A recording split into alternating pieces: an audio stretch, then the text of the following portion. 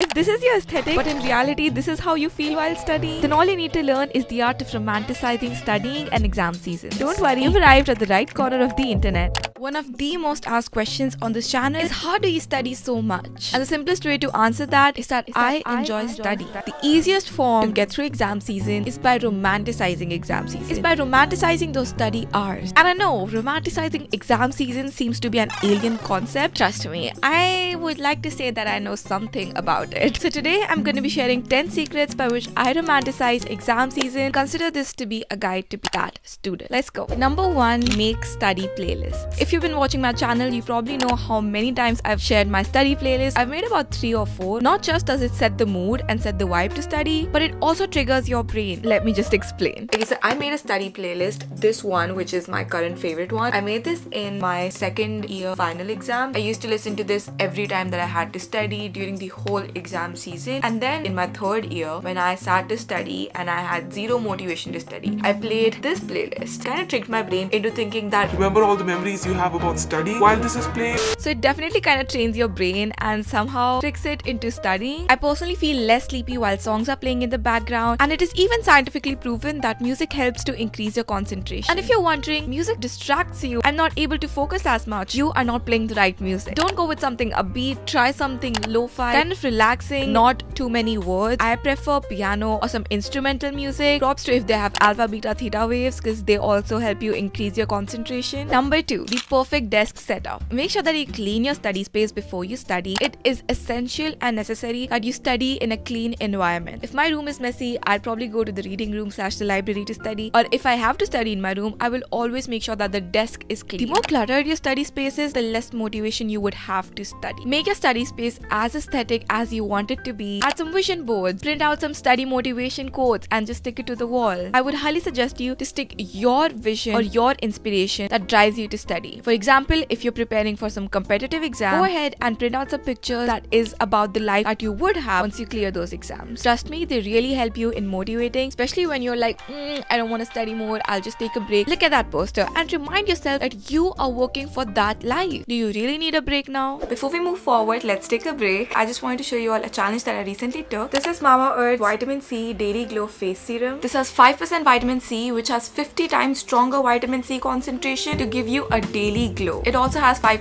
niacinamide to even out your skin tone, and turmeric, which revives the natural glow. As you can see, this serum is super lightweight and quick absorbing. Today is day 7 of the 1 bottle challenge by Mamaearth. I'm going to be using their vitamin C daily serum as a part of my daily regime in both morning and night. Here are the before and after results. It has visibly increased the glow in my face. Every time you buy something from Mamaearth, they link your order to a tree that they plant. By 2025, Mamaearth is aiming to plant 1 million trees as a part of this initiative. Their products are available on Amazon, Nykaa and Flipkart, and you can also find them in your nearest stores. I will be linking the products in the description, and don't forget to use my code 802024 to get 20% off on Mamaearth's website and app. Number 3, keep changing your study space. Oh my god, this is something that I've been doing from so long I can't even remember. This always helps to trick my mind to feel that, oh, now we have a fresh start, and it kind of leads me to less exhaustion. When I'm bored studying in my room, I would go to the library. Environment helps a lot in the motivation factor. When I'm in library and I see other people study, it motivates me to study. If I'm bored at the library, I would literally go to a cafe to study. When I was at home, I used to just switch the rooms that I would study in. Sometimes I would study in my room, then sometimes in the guest room, sometimes at the dining table even. Basically, I used to just switch the places, and that really helped. Okay, number 4, use cute stationery. You can get tons of cute notebooks, pens, stationery at a very cheap price on Amazon. And make sure that the stationery you're getting is something useful and not something that you're not even gonna use. Whenever I get something new, I'm so excited to use it.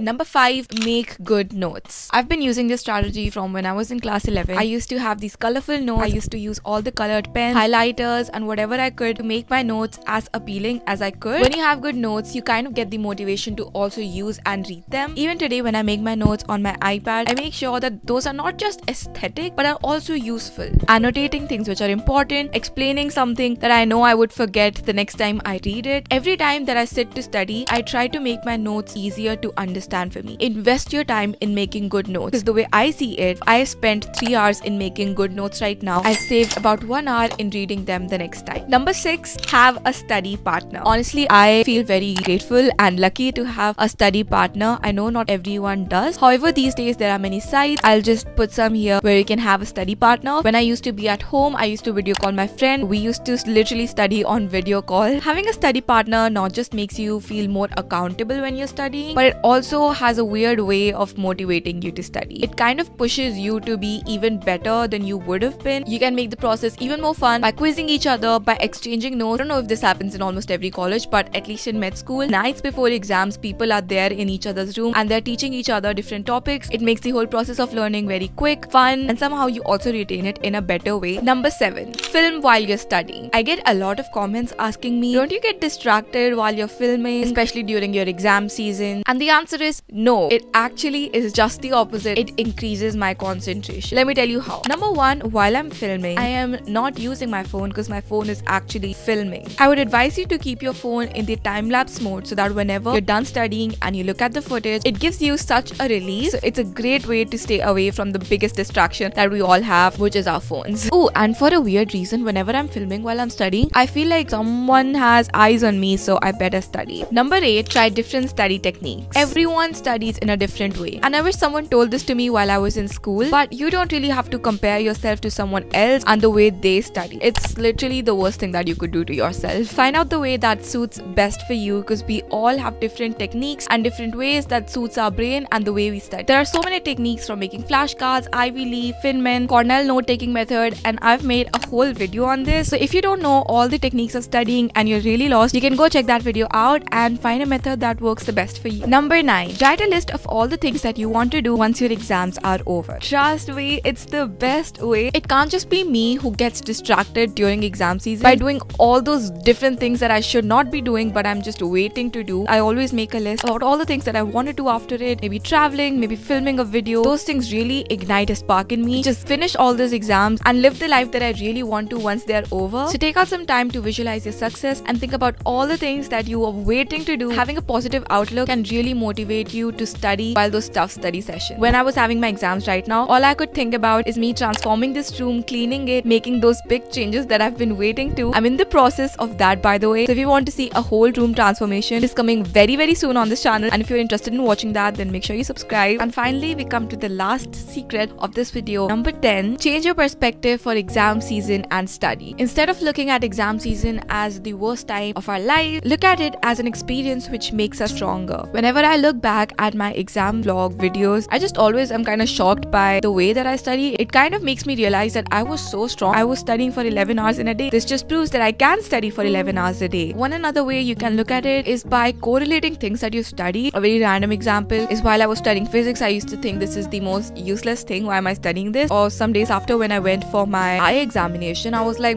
I know about these lenses, and I know what convex and concave lenses are. I know that's like the very basic thing, but there are many people who don't. Such things just make me feel really smart, and I feel so confident, and anything which makes you feel more confident, how can that be bad for you? Remember, the key is to making studying a positive and more enjoyable part of your life. By incorporating elements that appeal with your senses and align with your interests, you can turn exam season into a more pleasant and even a romanticized experience. Daily reminder that studying is a privilege, not a chore.